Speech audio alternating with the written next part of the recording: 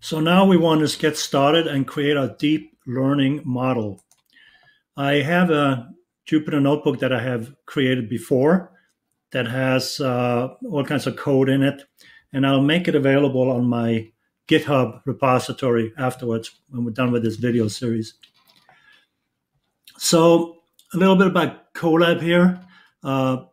You can create Jupyter notebooks. Here, you can also install libraries if it is not in here. Many of the libraries you're going to need is already installed. You can also get an idea about what is available to you. The first thing you should do if you're going to be working with, if you're going to be training a deep neural net, you need to make sure that you have the capacity of processing speed. You cannot do it on a CPU. You need to use a GPU. So you need to go to this runtime. You need to go to change runtime type and make sure it sits at the GPU here. Normally it will show up with none like this, and that indicates you will be using the CPU. So make sure you choose the GPU, okay? So set that to GPU. Save it. And now that you have the GPU, make sure you're connected. So you click connect, and it's connecting, and it will give you a check mark when it's done connecting. So initialize all these libraries. Okay, so now you're connected, and you can see how much space you got over here. So the first thing you might want to do is get an idea of what's available to you here, because it's going to be important when you set your parameters. There's this nice little code here you can use. I'm going to run this command, and it goes through some installations, and then it goes out and get what it needs and put the results below. So once it's done running here, we'll get rid of all this stuff. Okay, so now it's installed. Now I want to get some information about it, and I wrote a little extra print statements here to kind of see it in a different size, like a gigabyte size. So I run this.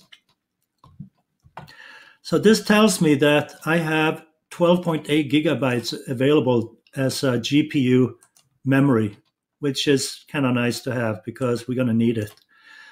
Okay, and it's running on a Tesla T4 GPU. So it's an NVIDIA Tesla T4. When you get some additional information about the commands I used up here, you can click these links here and go out and look at it yourself. The next thing we want to do is find out, all these other parameters that are in this Colab environment. Again, I have a little code snippets here you can run. And when you run these, you can see you're getting a lot of information. And there's all kinds of information about the environment. And you can see how many CPUs you have and so forth. So there's some additional information you can look up yourself. So now that we're done here, you can see all kinds of information. So anyways, I'll let you take a look at those and extract from whatever you need from those. One thing we can do is we can look and see what is already installed on this Colab repository.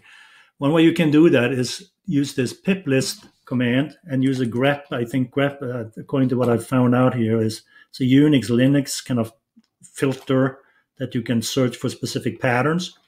And by using this E flag here, you can just list the different libraries after the grep command. And when you run it, you can see it produces a bunch of libraries that are already installed that relates to what I searched for here. So I know I got FastAI, which I'm going to need for this video. There's also Keras. There's TensorFlow. One thing, though, is that you don't get the latest and greatest. There's whatever 1.15 version of TensorFlow. So in a later video, I'll show you how you can get the latest version in here so you can use 2.0, which is the one that's going to be used going forward. So now let's start doing some deep learning. The first thing you want to do is import some libraries like the operating system library. We're going to need it for files, etc. From FastAI, we're going to import everything from the vision module. And we're also going to need to come up with some additional FastAI functionality, like we want to get the metrics We're going to get accuracy and error rate from the metrics module. So I'm going to run this. And it's going to load up all these libraries. And now that it's done, I need to have access to my file system. So I'm going to mount my file system. And again, I got to authorize this. So I go and choose my Google account. Yes, I agree to all this stuff. Allow that and copy the token. Go back into your notebook and paste it and hit enter. So to paste it, you use Control V and then you just hit enter. Now it's mounted at this location. So I can click on this files folder.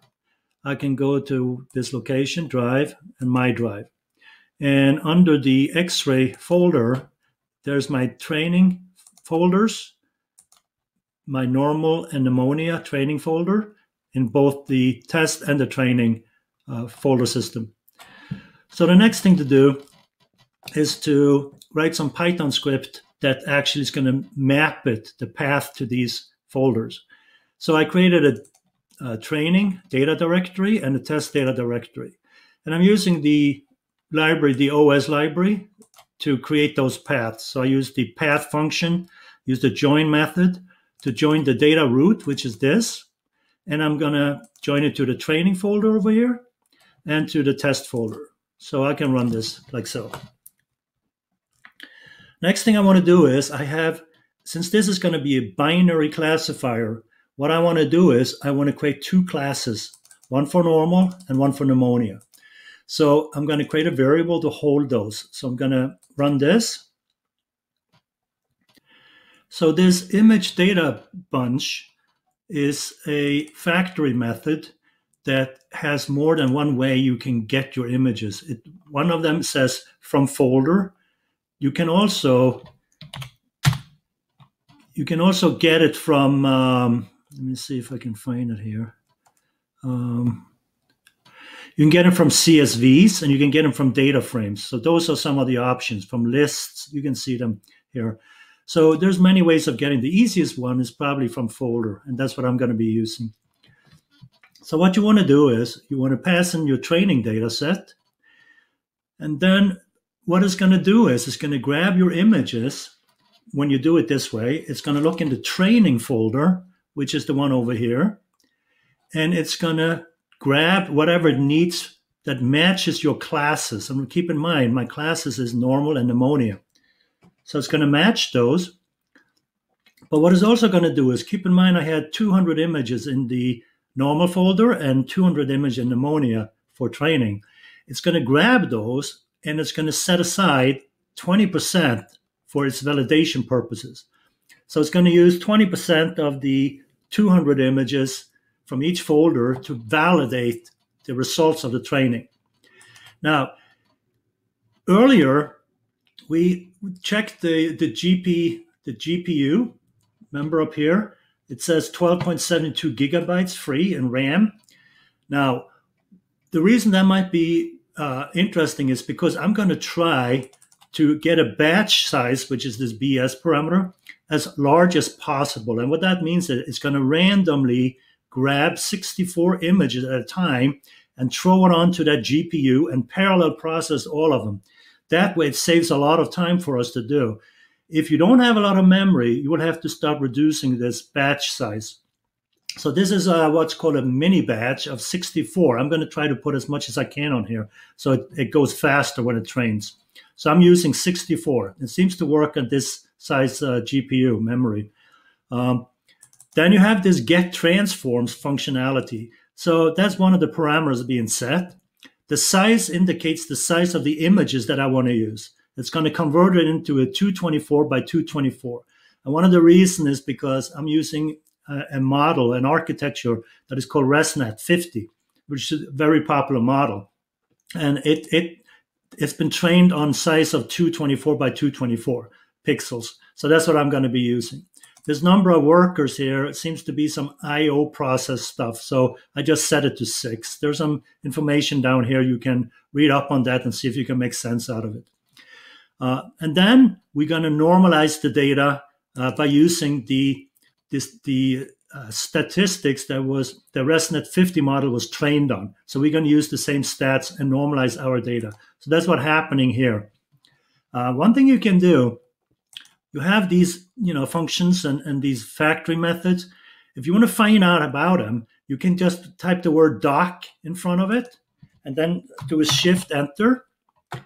And it pops up this stuff here. So it tells you a little bit about the functionality. Another thing you can do is click on this here, show in docs, and it will take you over to the FastAI documentation. So here is about the image data bunch, and here it tells you what goes into this image data bunch, and it tells you about the methods you can use. So you can read up on each one of those functionalities here. Another thing you can do, if you put one question mark here, filters, I should call it parameters, hyperparameters, what in this image data bunch was the get transforms.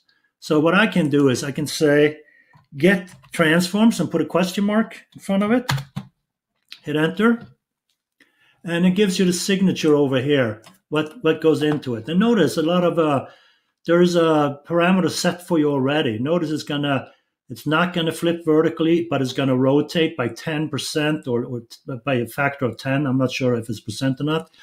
There's zooming, there's lighting, warping, and so forth. And it's going to do some flips. So it will manipulate, by default, it will manipulate your images